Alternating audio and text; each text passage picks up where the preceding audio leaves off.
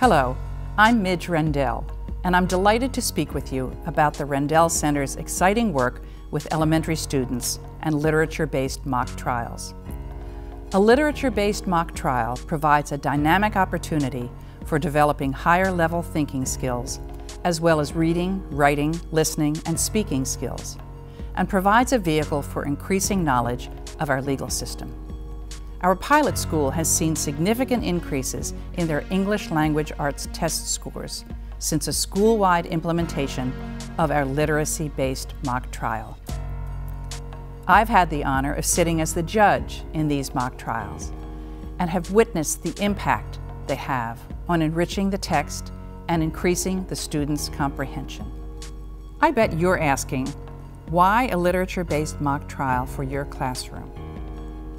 Well, a literature-based mock trial offers students the opportunity to deepen their understanding of the work of literature while learning about the judicial system. The mock trial is an effective learning tool. It helps students develop confidence, critical thinking skills, teamwork and communication skills, in addition to increasing a student's proficiency in basic skills such as reading, writing, speaking, analyzing, listening, and reasoning, all in an interactive and engaging environment. Mock trials provide students with a better understanding of the legal system, from the roles of judges, lawyers, and juries, to the rules of evidence and proper courtroom decorum. Students will develop an understanding of the constitutional principles of rule of law, presumption of innocence, burden of proof, due process, rights and responsibilities, and the concepts of justice and authority. How does the literacy mock trial happen? The mock trial begins where actual trials begin, with a conflict or a dispute that the parties have been unable to resolve on their own. Mock trials may draw upon historical events, trials of contemporary interest, school and/or classroom situations, or hypothetical fact patterns. Most mock trials use some general rules of evidence and procedure, an explanation of the basic facts, and brief statements for each witness. We've developed mock trials based on literature, from Goldilocks and the Three Bears to the young adult book Monster by Walter Dean Myers, and the John Newbery Medal book When You Reach Me by Rebecca Stead. Most works of literature have a conflict or a gray area that can be your basis for the mock trial.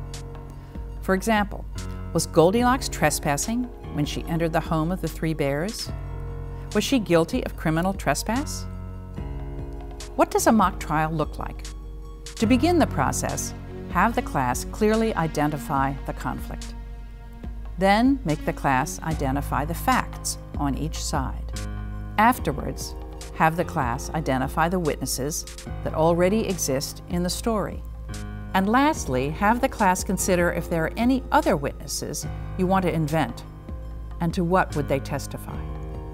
Identify all of the people who have a role in the trial and what their role is. The judge presides over the trial, determines if evidence is proper or improper, gives the jury instructions about the law that applies to the case before the jury deliberates. The lawyers bring out the facts that put his or her client's case in the most favorable light. The witnesses give testimony about the facts of the case that are in dispute. The bailiff or courtroom deputy gives the oath to the witnesses, marks the exhibits, and helps the judge keep the trial running smoothly. And last, the jury hears the evidence, deliberates, and renders a verdict. As you have this discussion, begin writing the fact packet for the trial. Once this is done, you can work with the students on the various components. Our mock trial handbook provides you with step-by-step worksheets for each of the components. Let's take a look at this in action and hear what teachers have to say about the experience. I would definitely recommend that teachers implement literature-based mock trials in their classrooms. It would enhance learning It will bring about logical arguments. It will teach students how to speak publicly.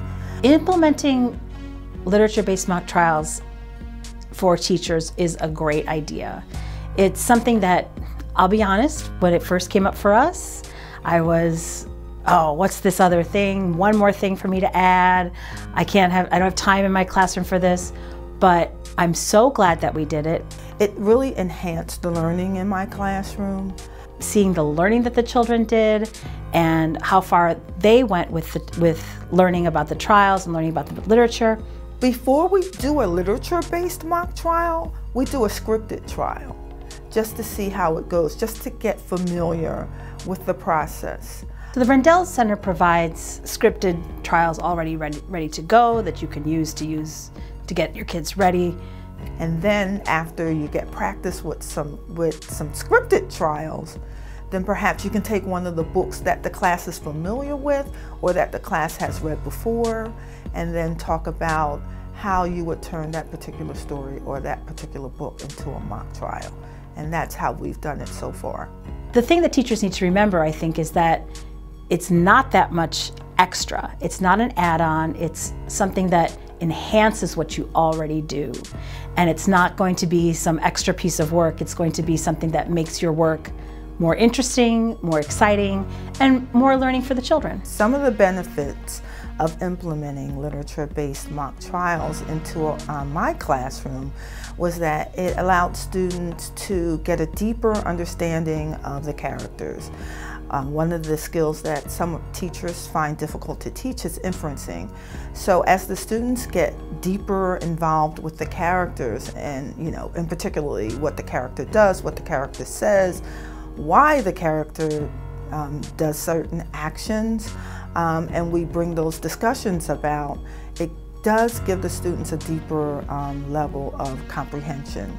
The mock trials definitely engage the students in civics. They are more aware of a court situation and what jobs there are in a court. That there's a bailiff and there's prosecution and there's defense and a judge, and knowing all of those things and knowing that they have rights, and if there's a trial and if they are involved in a trial in any way, they have rights and they have someone to defend them. They also learn about the jury and how important the jury is. Not everybody is going to be the bailiff and not everybody's going to be the prosecuting attorney, but everybody could be on the jury. And realistically, we are all called to be on juries at some point in our lives. And to know how important that is in the system of a trial is huge. It's huge for them to know. They can connect what had happened in Fantastic Mr. Fox. They can see that Mr. Fox was put on trial, and that connection to a book that they absolutely love is going to help them to retain that information. There are a lot of advantages to using civics-based mock trials in a literature classroom. The learning that the students do is so intense and deep, and we always talk about, especially with Common Core, it's more depth, not breadth, and it's the depth that you go to understand characters and conflict in a book so that you can defend them on a trial or you can prosecute this character on trial. It can get every student in the classroom involved, whether that student is an advanced performer or a struggling student. It gets all students involved.